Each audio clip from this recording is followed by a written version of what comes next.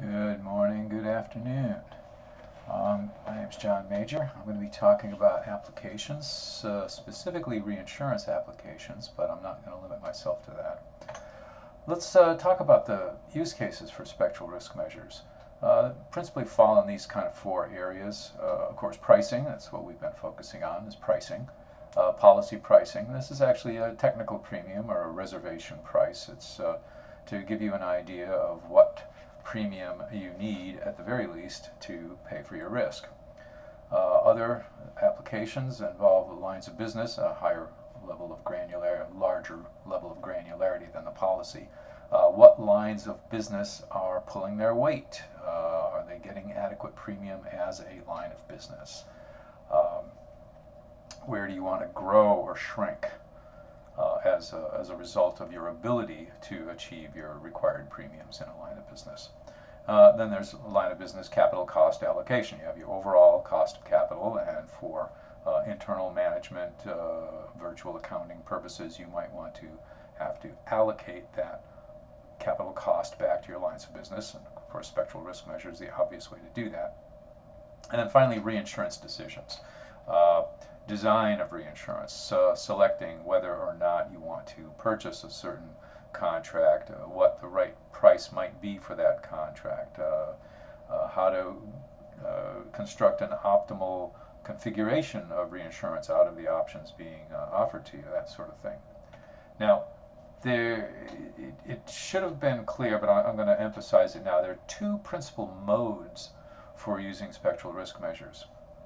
One we call kind of the A-B method.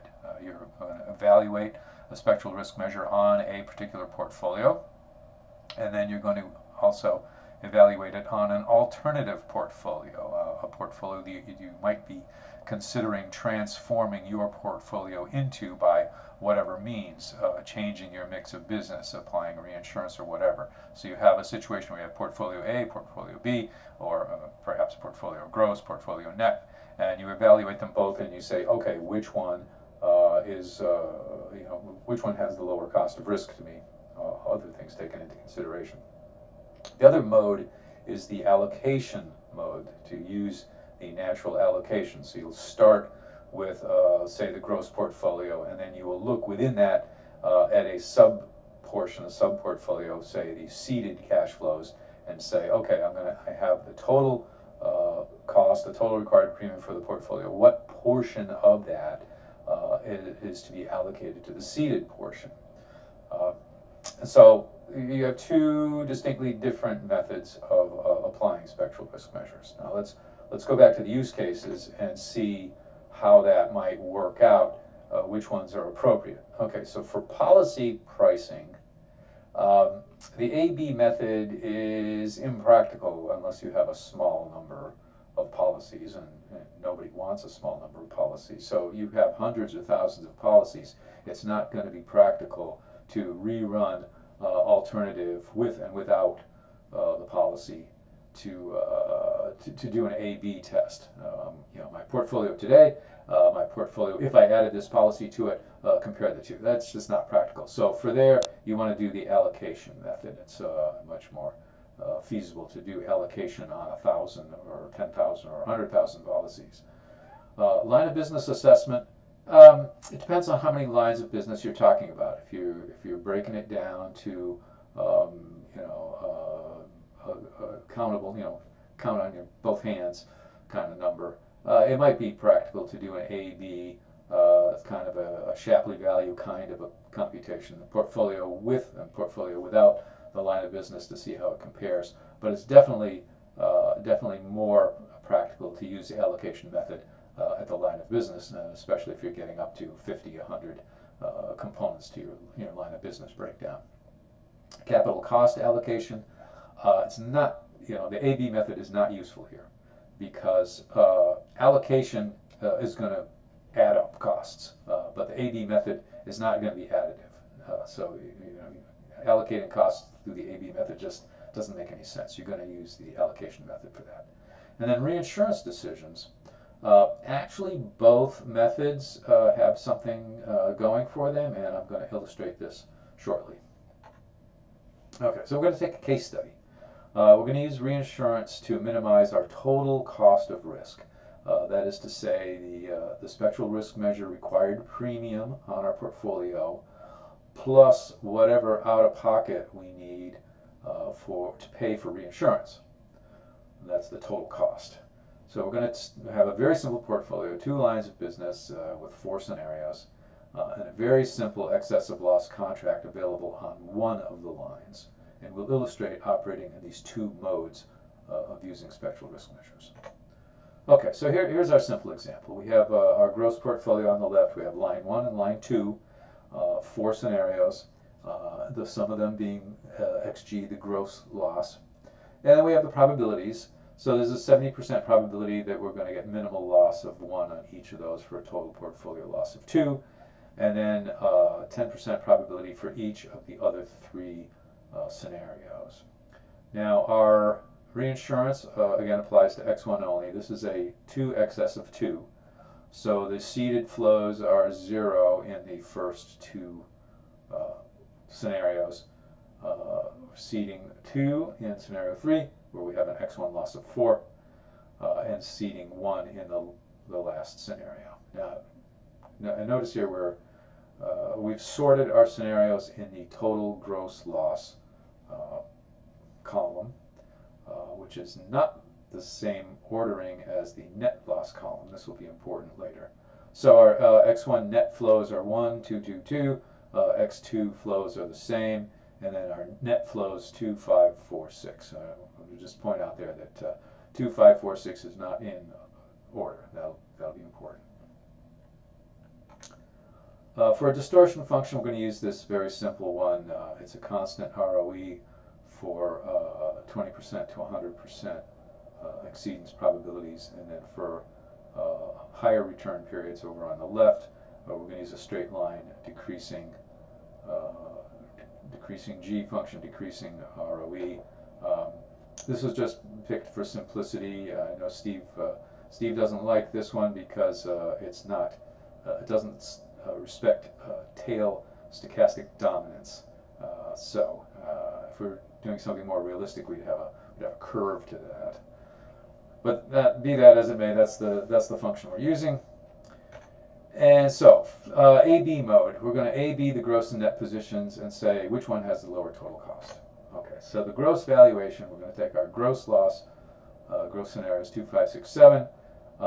With the other columns here, we have our probabilities P, we have our exceedance probabilities S. We're applying our distortion to get our distorted exceedance probabilities G of S. And then finally, our individual distorted probabilities in the final column. This corresponds to the distorted version of the P column. And then a simple sum product cross multiplication gives us a gross required premium of 3.63. Okay, and we haven't applied any reinsurance, so there's no cost of reinsurance. So 3.63 is the required premium on this portfolio.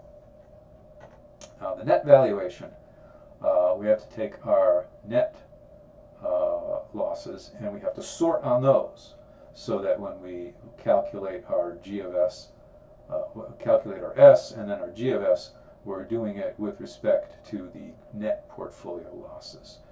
In this case, because all of the P's are 10% on the final 3 scenarios, and the sorting is only going on in there, it doesn't look like anything's changed in the P, S, or G of S, or D, G columns. What it looks like is that the net loss column has changed. In a more complicated situation, these other numbers would actually be changing. And again, simple cross multiplication, we get 3.239 as the required premium on net. So let's take a look. All right, so net premium 3.239. Our cost of reinsurance, I don't know if I mentioned that earlier, was 0.38 is what they were charging us. If you had been paying attention before, the expected ceded loss was 30.3. So there is a risk premium on this reinsurance. Okay, so 3.239 plus 0.38 is 3.619. That's our total cost of the net position, compared to 3.63 was the gross premium with no reinsurance cost. And so the difference is 0.011. So the reinsurance is a slightly better deal. We lowered our total cost of risk by 0.011. Fine. Okay. So that's the AB. Now, what happens if we look in terms of allocation? And actually, there's a couple of ways to do this. We can start with our gross and look at evaluate the ceded flow with respect to that portfolio. So starting at gross, is it worth taking the reinsurance? Or we can start at net and look backwards at the ceded flows and ask, is it worth our while, or should we be dropping the reinsurance from the net position? And in each case, we'll ask, is the ceded cash flow, how does that compare to the reinsurance premium we're either going to have to pay or we're going to drop? Okay, so starting at the gross position, again, we've got, we're ordering on the gross losses. We've got our D of G that we already computed in that sort order.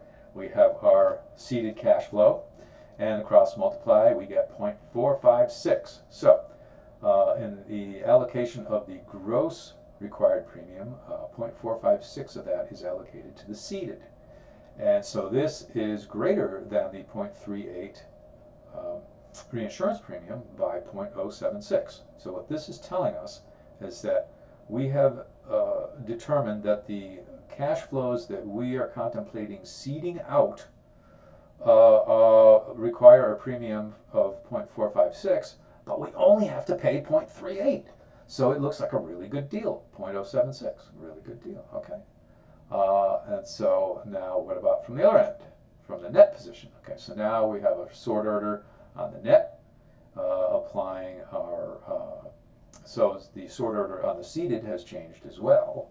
And so when we do the cross multiplication here, we're getting a required premium of 0.326. So here we are sitting at net, and we're looking at a possibility of picking up these ceded premiums. We're saying, okay, well, if we drop the reinsurance, we're going to have to take on these ceded premiums. And what is the required premium for that? Well, the required premium appears to be 0.326, and that compares favorably to the 0.38 that we won't have to pay in reinsurance by 0.054. So that looks like we should drop the reinsurance because the ceded cash flows we're picking up aren't as costly to us as the reinsurance premium we're paying. So in summary, the direct AB approach says, reinsurance is an okay deal, 0.011. If we start at gross and do the allocation method, it looks like a great deal. Reinsurance is a great deal, 0.076. If we start at net, reinsurance is a bad deal. We're losing 0.054 because we're buying reinsurance. And we're kind of stuck here with a little problem. What does this really mean? How do I explain this to my boss and his boss and everybody else? What is going on here? All right, so let's dig a little deeper and see what's going on here. Let's talk about fractional participation. Let's imagine that we can buy this reinsurance, we can buy a piece of this reinsurance, we can buy a fractional participation in it. Anything from 0 to 100%, 0 being corresponding to gross, T equals 1 corresponding to full reinsurance purchase. And we're, just to make things easier, we're going to assume that with a fractional participation of T, that the premium would be pro rata as well. Now, you could, if you had a more complicated function in mind, you could plug it in here and do the analysis. But this is just for illustration, so we're just going to assume linear participation, linear premium. And so what we want to do is minimize the total cost of risk, which is the spectral risk. We're doing an AB method, so we're going to evaluate the net at T participation portfolio and add the T participation premium, and that'll be our total cost of risk. Now, instead of just 0 or 1, we're going to have the whole spectrum in between. Now, if we start at 0, and if we take the first derivative of our total cost of risk function, we see that we are looking exactly at the allocation. The first derivative of the total cost of risk is the allocation computation we just did. Allocation is the gradient, as Steve mentioned. And the slope at t equals 0 is negative 0.76. So a unit increase in t, an epsilon increase in t, decreases our total cost of risk by 0.076 epsilon. And that is what the allocation is telling us at t equals 0. That's the direction of this, this function, this total cost of risk function. At the other extreme, if we take the first derivative of our total cost of risk at t equals 1, we get exactly the allocation starting at the net portfolio. And there the slope is positive, that an epsilon increase in participation is increasing our total cost of risk. Or conversely, if we did an epsilon decrease in participation, then we would be improving our position going back down, going lower at that point. So as you may have guessed, interpolating in between, this is what the full picture looks like. This is the total cost of risk at all the levels of participation. And this is a very simple example with 4 scenarios, and there's a flipping point where you have to reorder the scenarios, and that occurs right there at t equals 0.5, which is the optimal level of participation. Now see, 100% is better than 0% by a little bit, but 50% would be the best. That would give you the minimum total cost of risk. Now, this is, like I said, this is a very, very simple example. And before I get into that, what if if you had a different premium? If the premium were a little smaller, 0.31, then this curve would shift because it's, part of the curve is the T times premium cost of reinsurance. So if the reinsurance costs were lower, then the curve would look like this, and then in that case 100% would be the optimal decision. But more generally, it's going to be more complicated than that. You're going to have more scenarios, more sorting, and so you're going to have a curve that might look like this. And it might go all, more often than not, it's going to go down all the way, saying reinsurance is good at 100%, or it may go up all of the way or most of the way, saying that no, you don't want to buy anything. The interesting thing that goes on here is that if you're doing an optimization exercise, and then you came to this optimal point at the bottom, the allocation, the reinsurance allocation, reinsurance premium allocation would equal the reinsurance premium, which shouldn't be a surprise. That's how optimization works. You look for the zero derivative of your objective function. But you might be tempted to say, well, wait a minute. If I'm at this point, my benefit being the derivative of the spectral risk measure, required premium, and the cost, the reinsurance premium, are equal. So it's a wash. So I should be indifferent as to whether I should buy reinsurance or not. Well, no, that's not quite what it means. What it means is that you're at a point where moving in one direction or the other does not improve things. The actual benefit from reinsurance is that total vertical green arrow from your optimal position to your gross position. That is the measure of the value of reinsurance. Now, more complicated situation, you may be looking at multiple contracts. I have layers. I have alternatives. And so you may be, not, instead of just a one-dimensional t equals 0 to 1, you may have a multi-dimensional t1, t2, t3, t4 can be 0 to 1. And so as you're searching in that space, what we did here with t equals 0 to 1, it was a grid search. We did an A-B grid search. Now, if you have 10 contracts, you have a 10-dimensional space to look at, you're probably not going to do a grid search there. So what you're going to do instead is you're going to start at gross, evaluate your allocations, and those will give you directional derivatives as to how your total cost function is behaving. And so you follow the gradient in the better directions. And you'll find yourself wandering through this 10-dimensional space looking for the ideal, looking for the lowest cost situation. So there you'll be combining using the allocation method with using the AB method. So in summary, allocation for decision making. The allocation is gradient. If you have a lot of A-B situation to do, then the allocation is going to be a lot faster than the A-B. It's like using Taylor's theorem.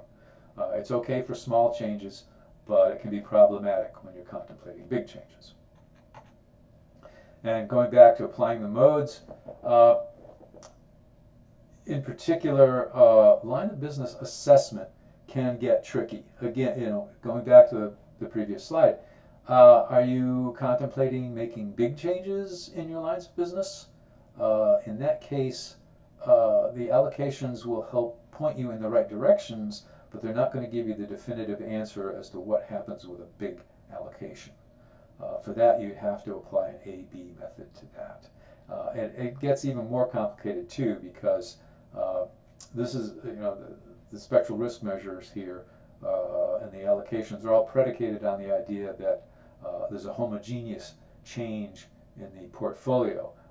If you double your auto business, it may be reasonable to think that you're going to double your expected losses, but it's not reasonable to think that the coefficient of variation is going to stay the same, so that it's an actual change in the shape of risk. So your modeling has to take that into account as well. Again, the allocation will be okay for giving you a direction, but if you're contemplating big changes, you need to use the AB method. And thank you very much.